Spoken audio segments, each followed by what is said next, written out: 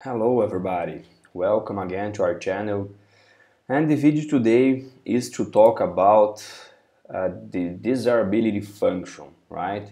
So the last video we saw how to interpret this prediction profiler, how to understand the behavior of a single factor in a specific response variable, and this is the place where we will run our quantitative analysis and we'll try to understand what is the best solution for us.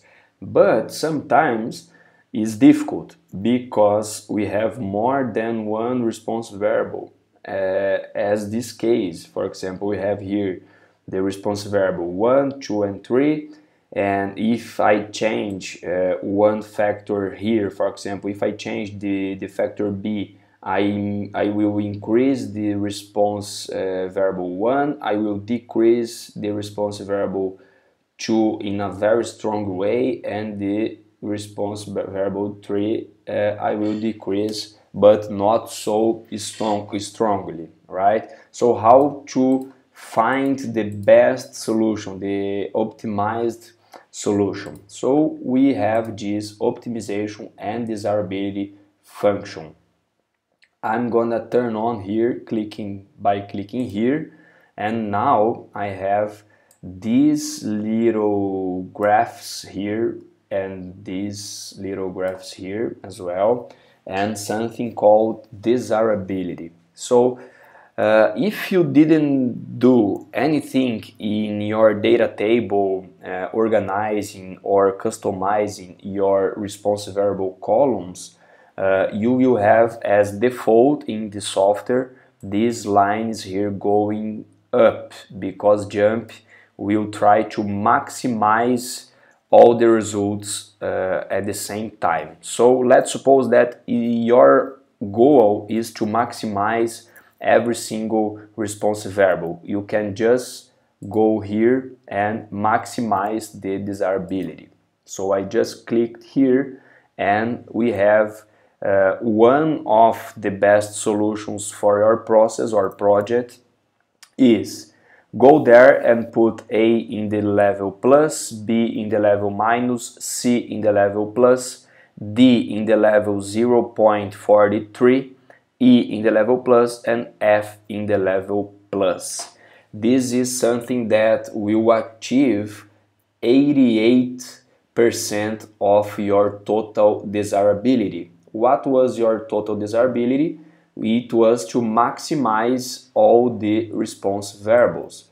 So if we look here and try to understand why this is not maximized, let's take the factor D, because we could maximize here, we could maximize the response variable 1, but if we put the D to the right, we will minimize the response variable number 3. So this is why JMP found a very good solution, but is not the total desirability that you needed. Okay, this is the first point that we have to understand here. These lines here, this is as default to maximize your response variable. But let's suppose that you have specification limits, as I have here in my paper. So let's set desirabilities here. So for the response variable 1, I have an upper specification limit.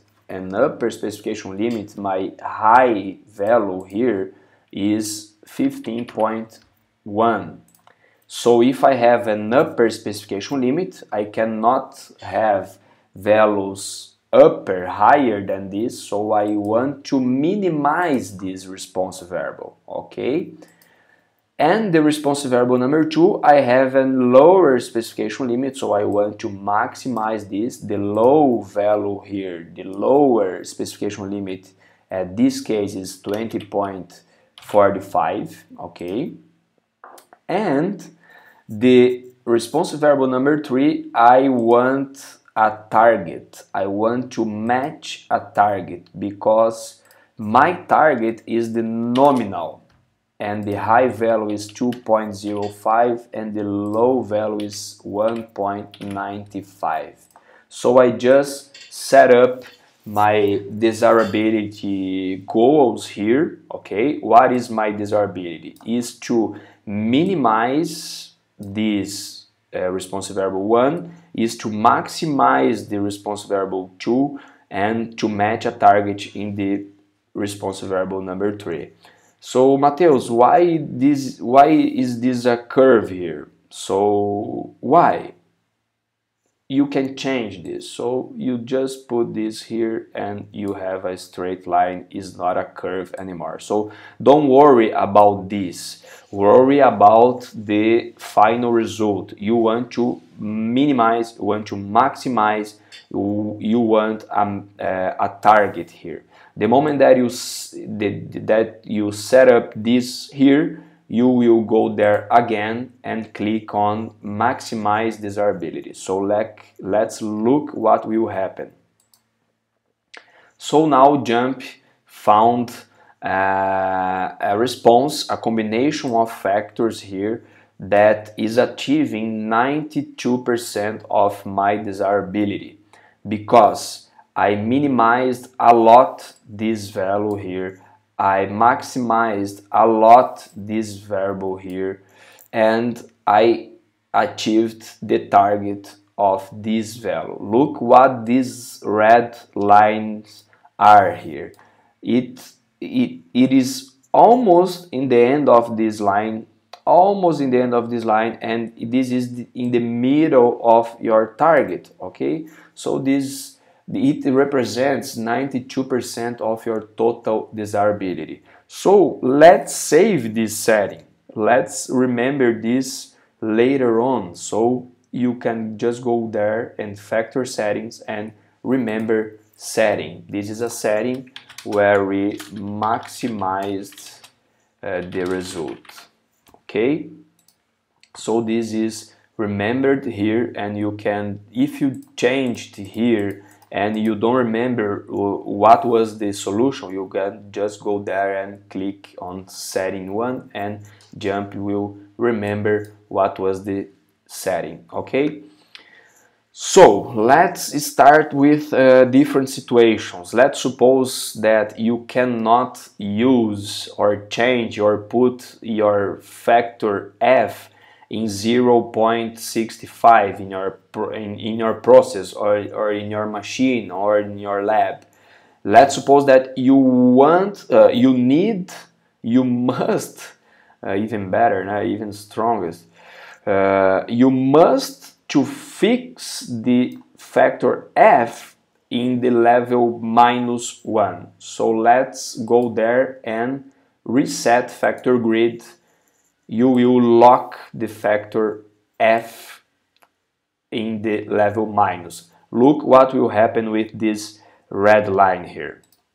The red line now is solid. So this is a solid red line. You will do wherever you want here, and the moment that you maximize your desirability, the factor f won't move, won't change. Let's see what will happen. So maximized desirability, and now JMP just gave us a completely different response, a completely different solution for our process, where the A is in the level plus, B in the level minus, now C is in the level minus 0.84% level, D in -1, and E in 0.22. This is a completely different solution, and our total desirability is now being achieved at 47%, okay? Because we want to maximize this, for example, when we are having this value here, okay? So there are a lot of different possibilities to maximize the desirability of your project, of your process. Each project is different. They have their own scenarios, particularities. So let's play with another situation here. Let's suppose that the most important responsive variable for you is the y3. Okay, you need to have this target being at 2.0. Okay, so what you can do this, let's suppose that the responsive variable 1, every single value that we are achieving is good, so we don't need to care about this responsive variable number 1. So we can go there in set desirabilities and put none here in the y number 1. Let's keep the maximize for the number 2 and match target for the number 3. So now you have a vertical line here because you don't need anything with this responsive variable. So let's maximize again, remembering that we have this solid line here in this F. So let's see that we will have another result. Okay, so let's maximize desirability. And now we have a different solution where the level of the factor A is 0.91, B minus 1, C plus, D minus, E plus, and F minus. So we are having the 1.99. So if you change here for 1, you could have this responsive variable 3 in the 2, exactly 2 here, and now you are having 79% of your total desirability being achieved. Okay, so you could remember this clicking on here as well, so maximize and remember. So let's fix the factor A as well. Reset factor grid. Let's lock the factor A and let's maximize and remember. So another situation, another value here. Look that JMP is trying to find the best solution. So we have here again the 1.99. Okay, so what can we do here to try to guarantee this value being more important than this responsive variable number 2? You can change the importance of these values here. Let's suppose that the importance of this number y is 0.10 and the importance of this is 0.9. So this is a very big importance when you compare with the number 2 and with this that is none here. So let's try to maximize again.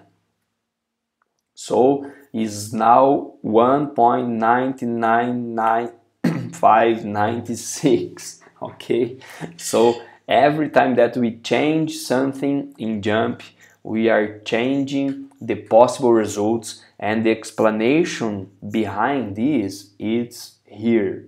Why this is a different result? Sometimes I just change here the values and I click on here in maximize desirability and I have a different value. Why? Because behind the scenes here, look, maximization options.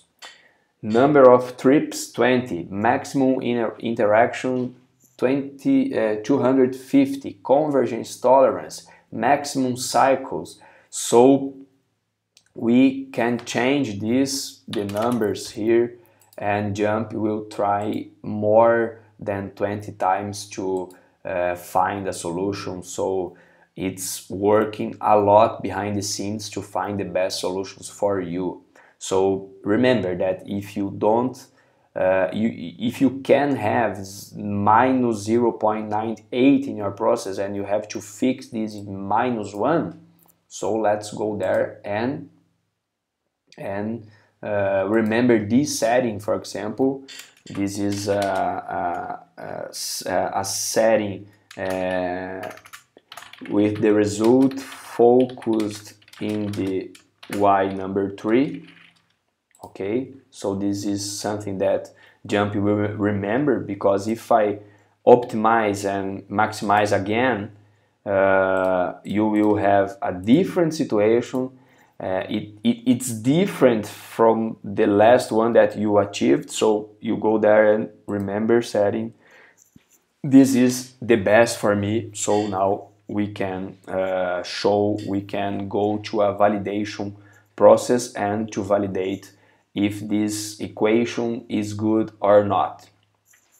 The last thing that I want to show you is this. Let's suppose that in your data table you are already optimizing your values, so you can put the spec limits in your columns. So the responsive variable 1, we have the upper specification limit being 15.1. The responsive variable number 2, we have this spec limit being the lower spec limit is 20.45, and the number 3, we have this spec limit being between 1.95 and 2.05. So the moment that you will run an analysis as this one, for example, let's recall here all the degrees of freedom. The moment that you open this, okay, the moment that you open the desirability function, everything will be set up automatically, because JMP is understanding that you put this in your data table, and now you just go there and maximize, and you will have that response, that solution that we had in the beginning of this video. Okay guys, so this is our video about desirability function. If you have any doubt, any question, please let your comment, subscribe in our channel and like our videos. Bye bye, see you in the next time.